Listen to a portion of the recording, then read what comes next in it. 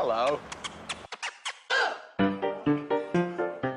could eat about 1.5 million of these. Well, nobody's perfect. Welcome to the It's a Drama podcast. Daddy, I love him. My mother thanks you. If you can't say something nice. Right, Mr. DeMille, I'm ready for my close-up. Hello, welcome back to the second half of the It's a Drama podcast. This is a continued half of the episode we did last week. Yeah. Where we were talking about bullying and being rejected by our friends and being pushed out of our social circle. Mm-hmm.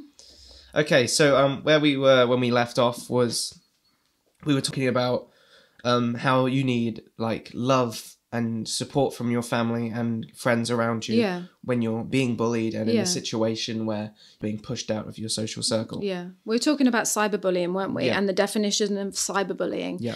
And what I said was when you look online, the definition of cyberbullying is when you send, post or share some personal or private information about someone else, causing them embarrassment and humiliation. Yeah. And if you listened last week, you'll hear that's exactly what happened.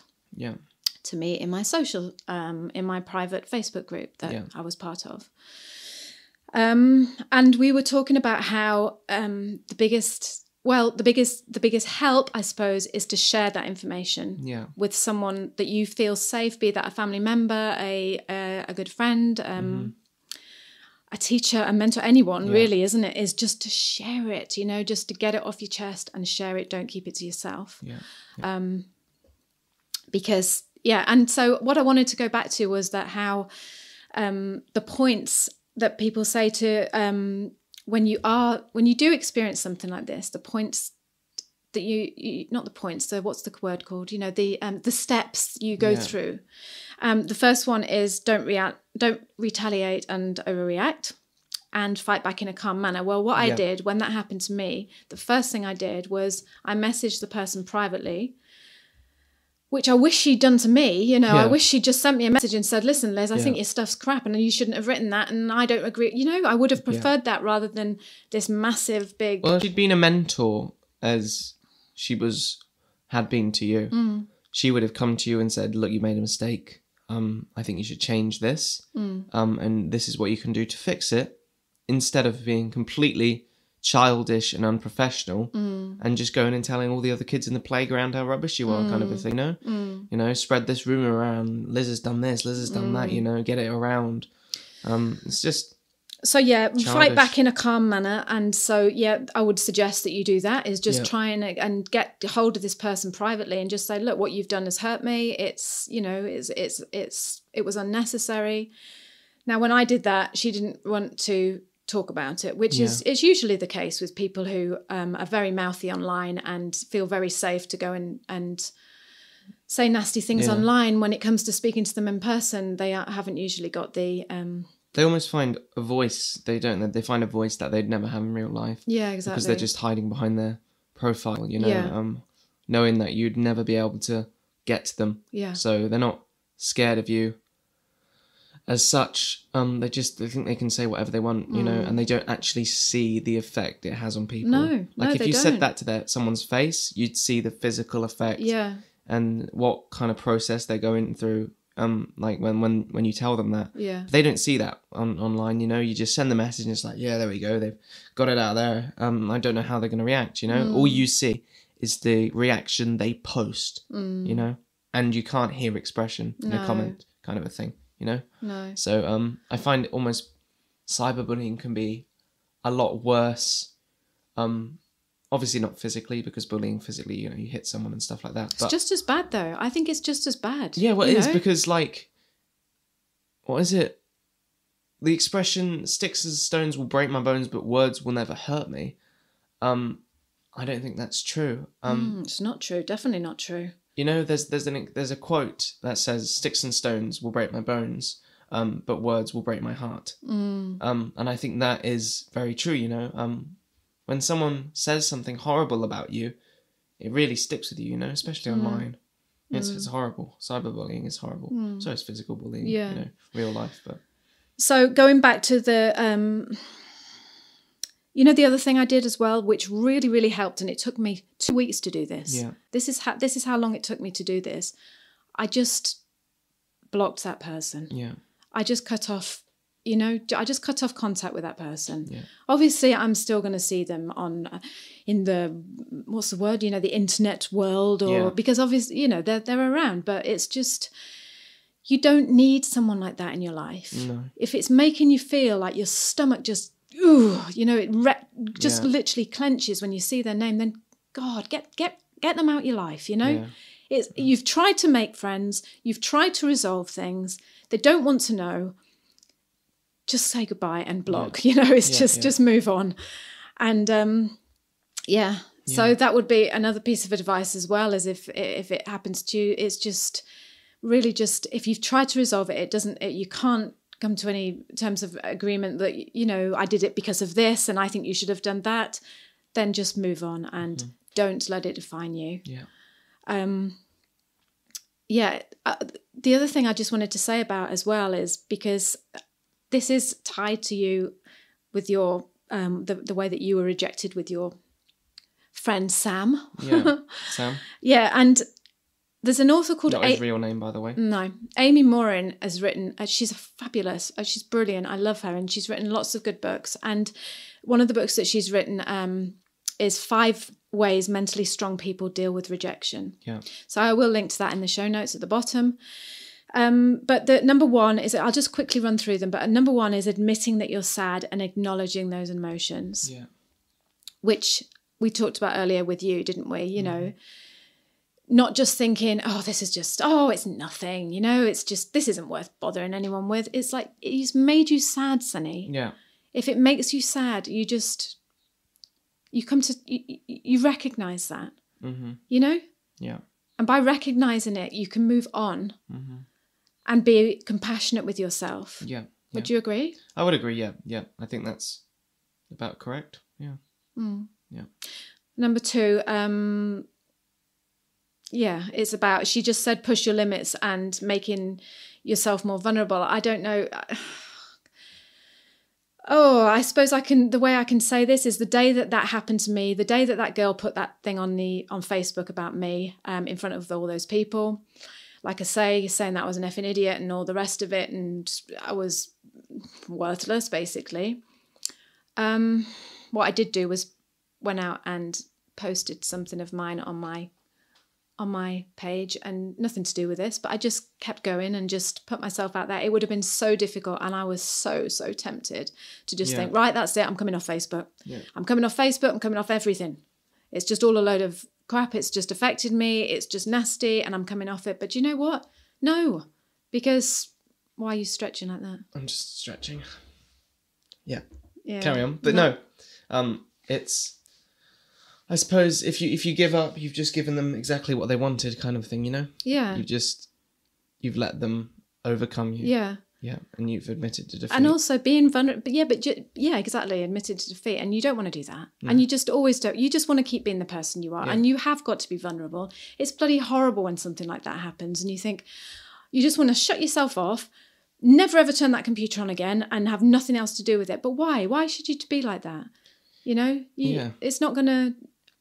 I need social media for my business. Yeah. Lots of people need social media and keep in contact with people and their other friends. So, yeah. So being vulnerable and just pushing, just keep going, you know? Just push yourself out there and just think, no, I'm sorry, you're not going to get to me. Otherwise, they'll just keep doing it to more people because they know that they can get away with it, kind of thing, you know? They know that they can beat someone down and not destroy them, but just make them feel defeated, you know? And if you show them that it hasn't affected you, you know, they'll soon get bored and move on. And it's just the best way to deal with it, I suppose, isn't it? Just carry on like it hasn't happened. Like you said, don't overreact to it, and just not let it go. Always remember that it happened, you know, and just treat yourself kindly. Yeah, and treat yourself like it hasn't happened. Do you know what I mean when I say negative self-talk? I suppose it's when you talk about yourself in a negative way. to yourself. Yes. Yeah. Yeah. Negative self-talk. Yeah. So I don't mean like talk about, like say to other people. No, talk about you. So like you're in a room and like, I don't know, you're singing, say, and after you finish, you go, "Oh, that was rubbish." Yeah, exactly. Yeah. Negative self-talk, which we do a lot. You know, you can't help it. No, you can't help it. But it'd be a bit weird if everything you did, it was like, that was brilliant, you know? Yeah. Otherwise, it would be lovely if it could be like that, though. But yeah. Well, yeah. But you know, when that happened, and I bet when it happened to you as well, and when it happens to anyone, the first thing you do is your little negative self-talk kicks in, and it's like, you start going like, oh, maybe I'm weird. I know, exactly. You know? Maybe I'm not a good person. Yeah, maybe I am a rubbish writer. Maybe I shouldn't. I've got no right to be, you know, putting myself out there and saying, and giving my opinion on the internet. You know, but recognizing that you're doing that, and it takes a huge skill, and something that I battle with all the time, and I'm sure you do too. But just recognizing that you're doing that, and just saying, you know, no, you know, they always say talk to yourself like you would talk to your best friend. Yeah, and that is so true, isn't it? It's just like just tell yourself no. Just because that person said this about you or is doing this to you, it's not true, you know. You are a good person, you're a funny guy, you're popular, you're a nice, kind, beautiful person, Sonny. You are. And you know, it's just don't let that one experience define you. No. And the same with you. Yeah. Don't ever stop writing. No. And the same for anyone out there who's going through this. Do not tell yourself, oh, this person is right, you know, I shouldn't be doing this. I am ugly, I am fat, I am talentless, I am this. All those horrible things that people can say to you. Don't let that get to you. Yeah. And worst of all, don't tell yourself that it's true. Yeah, and don't try and mold yourself into someone that you're not in an attempt to impress these people. No, exactly. Because you're your own person, you know. What is it they always have on that sign outside that church down in the village? Oh yeah.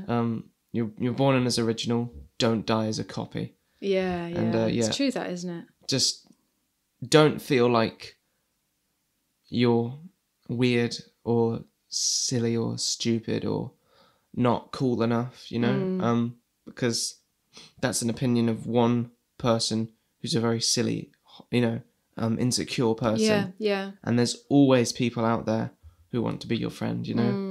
You'll always, like you said, you'll always find your people eventually. Yeah. You know. You will always find your people. And sometimes you find them in the most, you know, bizarre places, you know. Yeah. Yeah. Just walking along, there's a little man sitting under a tree. Yeah. Hello. This is, how you doing? And the last one from Amy Morin with her 5 ways mentally strong people deal with rejection is, she says, to learn from rejection and to turn it into an opportunity for self-growth. So I just want to know from you, I'll tell you in a minute, but have you learned anything from what happened to you? You know, this guy rejects you, he pushes you out of your social circle, you come back from a year around the world and he doesn't want to be your friend anymore, he's making you feel like a piece of dirt, you know, like you're not worthy of his friendship. Yeah. How have you learnt from that? Have you learned anything from that? Yeah, I suppose I've learned pretty much everything that I've said in this podcast almost, you know. Yeah. I've learned that, you know, how to put it into words. I suppose I've learned that you don't always have to impress everyone, kind of a thing. You know? You don't always have to be on top of your game, you know. Everyone's friend. You don't have to always impress everyone. Because there's always, I suppose it's like this comment, you know, talk to your child about how close friendships are far more valuable than being popular. You know, I think I've learned that you don't need hundreds of friends. I know. You just need a few great ones. Yeah, you do. Because I was always like, oh, you know, I just want loads of friends. And I just realised that because this guy did this to me, it made me come closer to the friends that I did have. And then that made me realise that, you know, a few good friends are better than 100 fake ones. That's so true. You know? It's so true. Yeah. You know, Tessa said to me the other day, she said, I Tessa's wish... my sister, by the way. Tessa, yeah, my daughter, 14 years old. And she said, she'll kill me when she knows I've quoted her on this, but she won't listen anyway. But she goes, I wish I just had loads of friends. And she has got 3 exceptional friends. Yeah. I mean, they are just lovely. So close to her, aren't they? Yeah. But I reckon it's because of the whole social media thing and the films, and you see all these big gangs of people, and we've got loads of friends. And you think, yeah, that's how it should be. Luckily, as an adult, you don't really. I mean, I've got probably 3 people, 4 people. Right, yeah. Same as me. Yeah. Yeah. But some people only need 1 friend. Yeah. As long as that person would be there for them come hell or high water, that's a good friend. That's all you need. Yeah. And so that's a really good point. It's just, if you've got that 1 good friend or 2 good friends or whatever, if you're lucky enough to have 2, 3 good friends, that is enough. It is. You don't need to impress. Like you say, you don't need to be worrying about keeping people who are not your friends happy and impressing them and being part of their social circle. It's like, no, it's fine. I don't need to do that. Yeah. That's a really good point, actually. Yeah. So, yeah. Anything else to talk about? Yeah. I've got this on my notes here. This is just, it says, science helps explain why kids get rejected by their peers. So why this kind of happens in the first place. I suppose this is more like from 6 years old to 13 years old, I suppose. So if you've got a kid that old, just bear with me because there's a few really long names here that look like they're Spanish or French or something. So it says, we find that the rejected child's behaviour does not lead directly or inevitably to rejection, explained Francisco Sean Garcia Bassett, a professor in the Department of Development, Educational and Social Psychology and Methodology at the Jamum First University in Spain, adding, instead, what actually leads to rejection are the rejectors' interpretations of the child's behaviour and whether they think it will have a negative impact on themselves or their social group.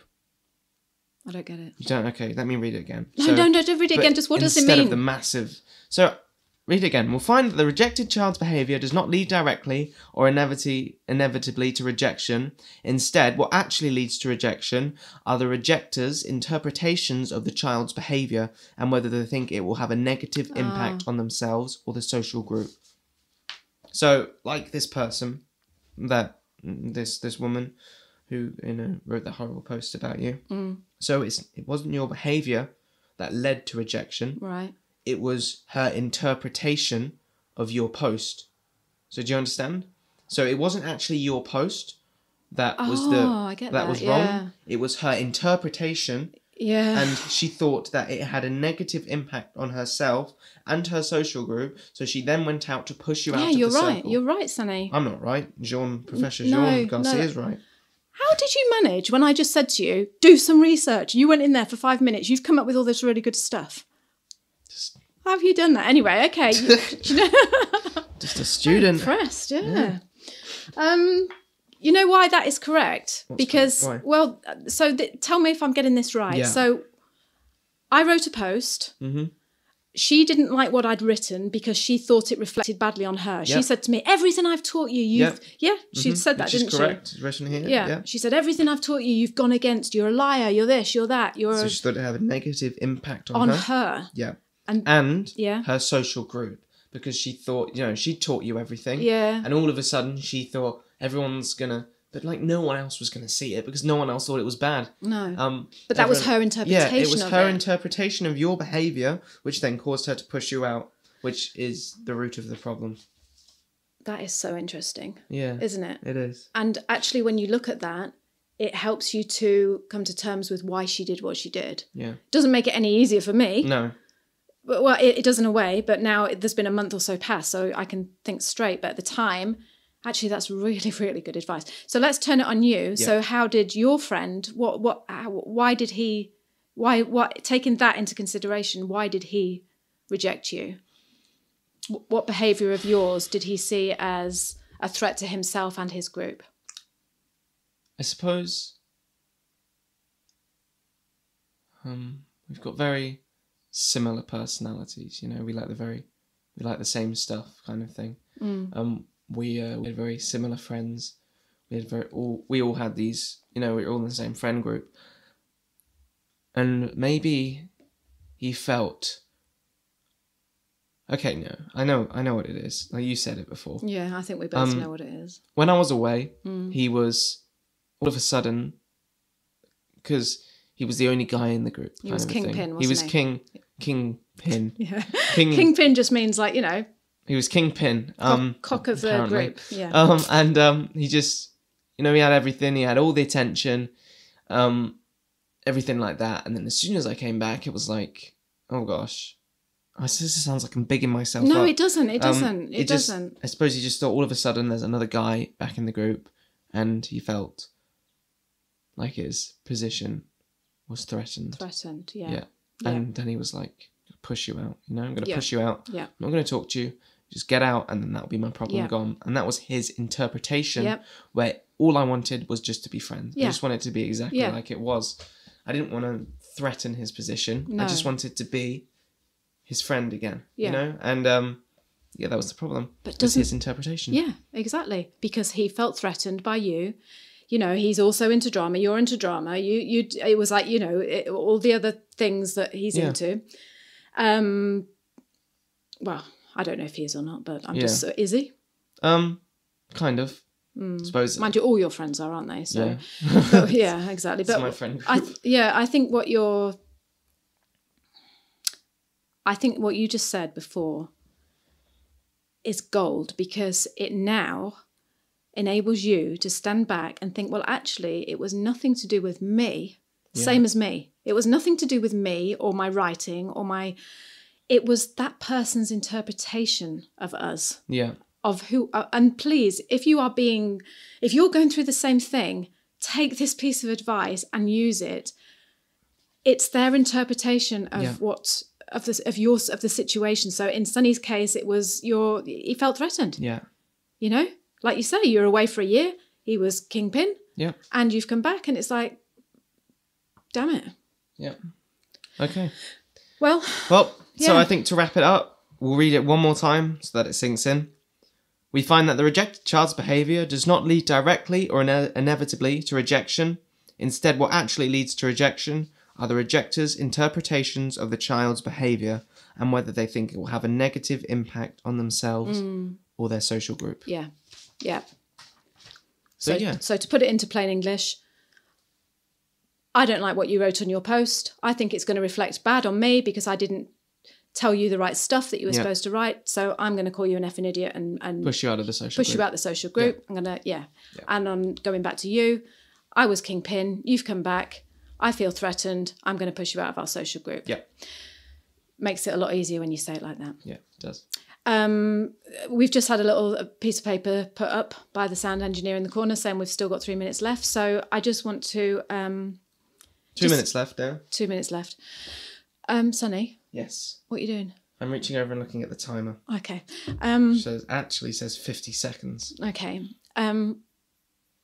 What are you reading at the moment? What am I reading? I am reading nothing at the moment because I just finished a book. Which one did you finish? Last night. Well, it was The Ranger's Apprentice. Oh, yeah, you keep reading that, don't you? Oh, God, not John Flanagan. Yeah, John Flanagan. No, it's not. Yes, it is John Flanagan. Yeah, John Flanagan. The other one's Chris Bradford. Okay, yeah, John Flanagan. Yeah. Yeah. Very okay, and all right. So I'm really like quite speechless because do you know what? Just doing this has really, really helped me come to terms with what's happened. Closure. Yeah, it is. We just need closure, son.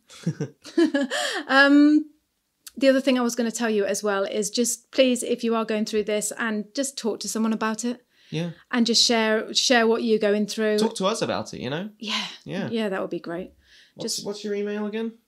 My email is liz@itsadrama.com. Yeah, so flick liz@itsadrama.com an email. Yeah. If you're going through something. you want to chat about it. It will be anonymous, if you know. Just, yeah, we would never. And we'd never obviously tell you. And maybe we could discuss it on the podcast or something like that. And also, probably won't get any emails, so don't cancel it. And also, if there's anything else you'd like us to talk about or any subject that you want us to cover, please just let us know, and we can chat about it. Because you know what, just talking about it. Look what we've learned in the last however long it's been. Yeah. You did really well on your research, Sonny. I must admit, I was impressed by that. Yeah. Okay. So, guys, thank you very much for listening and being with us today.